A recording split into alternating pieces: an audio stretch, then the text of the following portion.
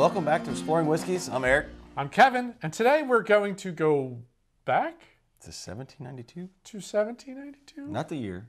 No, not the year. The distillery. We don't have that machine to go back there. But to the distillery, the Barton 1792 distillery. Thought we were done with them. Well, we kind of were. We went through all the line from 1792 except for the ones we couldn't get, which were the port finish, funny enough, and the high rye were the two we didn't have access to. And we even did a bonus one of the Chestnut Hill Farms. So is this going to be a mash of the port and the high rye? That's my thoughts. Yeah, that's exactly what my thoughts are. So we're covering the two that we didn't get to try with the Thomas S. Moore bourbon finished in Port Cask. It's not a bourbon then. It is not a bourbon. It's a finished. It's a finished. So it is a whiskey. It's a finished bourbon, so that makes it a whiskey. This is brand new. They just came out the end of 2020, so that's the reason why we didn't include it in our 1792 lineup, because we didn't know about it at the time we were doing the 1792 lineup. Two, this is basically taking the regular 1792 mash, which is a higher rye bourbon mash bill, and then what was the words again? Extended cask finish. Yes, extended cask finish. So we've talked about this a couple times where we've had a whiskey, I think the Magnus, Joseph Magnus is one of them, where it's finished in some stuff, but it's only for a short term. Yeah, it's like 3 to 6 months or something along those lines, and it doesn't really have a big impact up to 3 years. That I think is going to have an impact. Sweet. I think there's going to be a lot of sweet wine notes, port wine notes. At the same time, they've also released a Chardonnay finish and a Cabernet Sauvignon finish. Got to keep an eye out. Yeah. Do the complete. You got to complete the. There is Trinity. 2 bottles. I was just there the other day. Grapevine. Really? Has two different Thomas Moores. Okay. Well, I gotta think this port is probably the more popular one out of the 3. Chardonnay. There's another one that does that. Art. Can't think of the name. There is another bourbon that does a Chardonnay finish, and I can't think of the name off the top of my head. But a Cabernet finish? I don't think I've ever heard that. Kind of interesting. Again, it's back to the experimenting. Absolutely.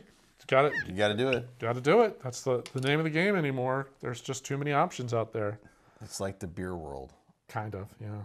First you had your domestics, then you had like Sam Adams. Now you've got how many microbrews? Dear Lord. Bourbon's the same way now. Yep. Bourbon and whiskey, scotches, they're all experimenting. This bottle was actually a donation. Yeah, compliments of Mr. Adam Morgan. Mr. Adam Morgan threw this bottle over to us, which we very much appreciate. So Thomas S. Moore was actually the founder of the distillery back in the 1889-ish. I'll go with ish, because I'm not sure. Late 1800s. Exactly. So he's the one that actually founded the Barton 1792 distillery, and this is totally a line named after him. And when they released it, they actually released that this is going to be an ongoing experiment line for them. So while they did the 3 with this first pass, they might do extra stuff. Each year might be something different. Interested to see where they go with it. I get a 1792 kind of nose, but there's a whole lot of extra stuff in there. Yeah. But it still smells familiar. Like there's a familiar note in there of the slightly higher rye, all those things that you get from the regular 1792. I enjoyed the 1792 small batch.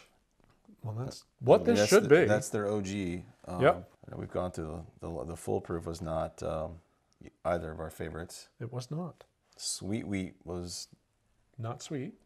Underwhelming for the hype. 12-year was delicious. 12-year was really good. The single barrel was pretty good. The bottle and bond was really good. I get the ethanol off of it, but other than that, I feel like the nose is kind of just flat. It's a little flat. Again, it's more like nosing just the baseline 1792 with something a little extra. The small batch, there's more on the nose on that than there is for this one. I want to say there's more of those, like the brown sugars and vanillas Yeah. are apparent. That's gone in this. I don't get any of that. I get a little bit of the grain. I get a little bit of the rye note. I get a little bit, maybe a... No. The fruit from that port, totally. the aftertaste is setting in. Oh, yeah. It is. Yeah, I'm getting that aftertaste is very sweet, fruity, the cherry. Yes. I mean, but yeah, again, nose, palate is good. The finish, the aftertaste is where I pick up all the sweet notes out of this The one. nose is really, like you said, flat. There's just not much to it. A little bit It of raisin. lost. Ooh, a little bit of raisin. Okay, yeah. All the things that made 1792 like that nose, that little bit more aggressive rye note, still the bourbon notes, the brown sugars, the vanillas, the caramels, all that's gone. Yeah, I don't get any of that. That's kind of weird, especially at the proof. It's not even a strong ethanol nose. This is, wait, 98.9? Adam, we're really sorry if you enjoyed this bottle, but That's straight. Nothing's coming off on the nose. what do you think? A little water or a little cube? Open more of it up. I'm going to say water because I don't necessarily think it needs to be cooled down No, not cool necessarily, but I would think maybe the water would release the oils a little bit more and get some more. That's as we're both sitting there trying to get it to do something more. I mean, that maybe added a touch more of a port to the nose. Yeah, the palate, there's a spice. I get a little bit of raisin. And then once that kind of dissipates, then it just turns to that sweet cherry. And that's pulling from the port. Okay. My order's a little bit different, but similar. I get a lot more spice, and it's like almost immediate. There's a sweet, and then it goes right into the rye spice note. Comes through real strong for me. But the finish totally turns into the port impact, really shows up. Like the fruits, the dark fruits, the dry fruits, sweetness. It all turns very, very fruity. But it totally took away the bourbon. Like I get no brown sugars, I get no caramels or vanillas or toffees or creme brulees, all those things that you get from a regular bourbon profile. That's all gone. Yep. It's fruity with spice in the beginning. That's kind of where it comes back to me. That rye effect. The rye really shows up in the front, but then it does dissipate into that fruity port. It's interesting. That's the best part. It's an experiment. That's what they're literally doing this for. They put it into these barrels for a long time, a ruby port. And so this one, the bourbon itself should have stayed in the regular bourbon barrel. Regular barrel for a little longer.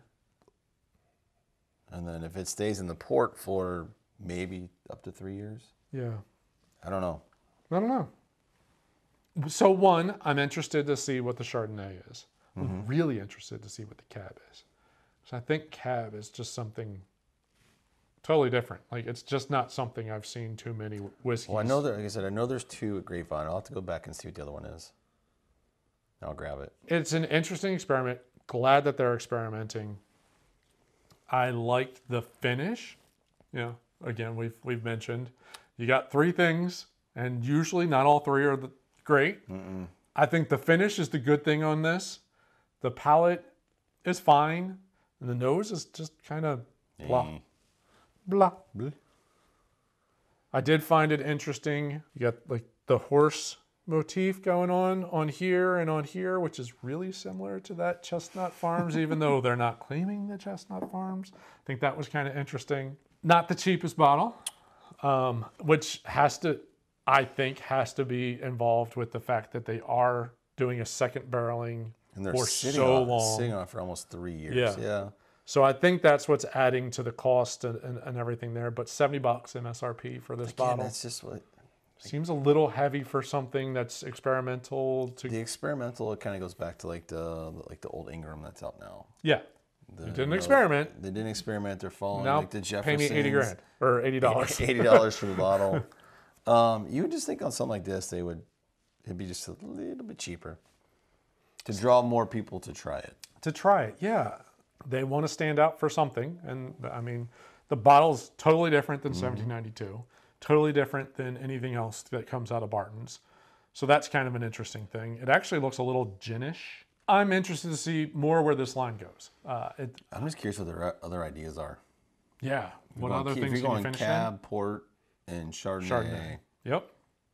What's you got to figure there's probably a sherry coming. Mm-hmm. That's a pretty normal. So they're going the Scotch route now. I think so. Yeah. Yeah. I mean, why not? Let's take a bourbon and see what happens if you finish it. Let's just flip it. Yeah. Right. Exactly.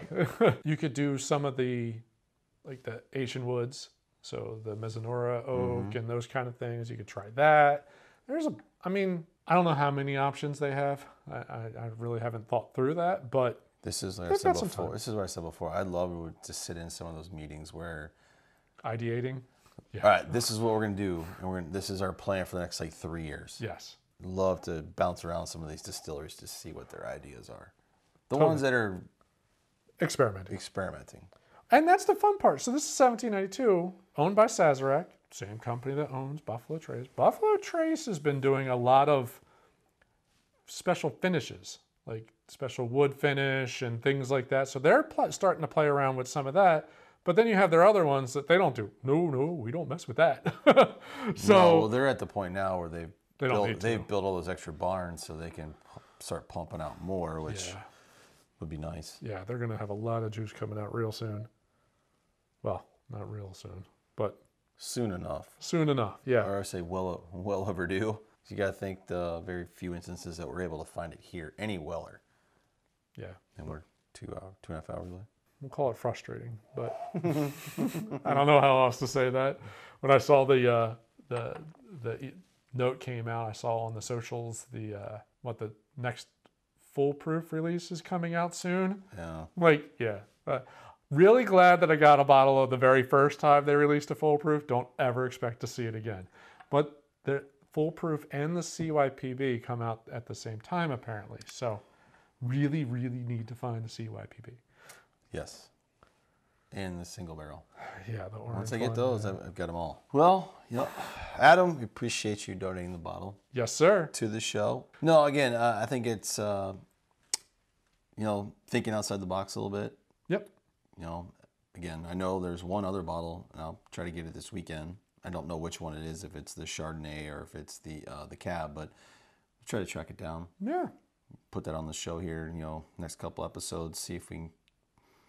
Well, it's fresh in everyone's mind. Yeah, keep pounding through the 1792 stuff. So, yeah. But no, I do enjoy trying the ones that, where they're experimenting. Yeah. So, and I enjoy 1792, especially the small batch, and the 12-year bottle of Bond. Foolproof, not so much. Nope. Love to try the port finish in the high rye. Would. At some point. Yeah. Adam, we appreciate you donating the bottle to this cause. Yes, sir. We'll definitely return the favor once we track down one of the other ones.